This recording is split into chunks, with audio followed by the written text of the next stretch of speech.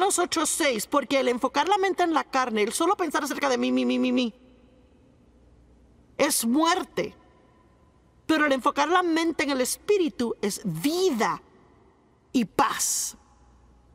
Saben, si piensan más acerca de lo que puede hacer por otras personas de lo que deberían hacer por usted, va a tener una vida bella y paz y eso se convertirá en gozo. Pero mientras más piense en lo que no tiene y de lo que piensa que debería tener y lo que tiene lo otro que piensa que no merece y todo lo que dije anteriormente, más miserable usted será. Nosotros controlamos nuestra felicidad mucho más de lo que pensamos, ¿verdad?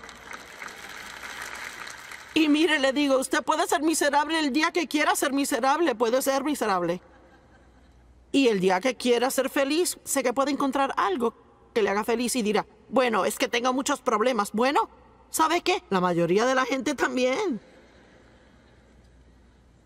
Y mientras más piense acerca de ellos, más grandes serán.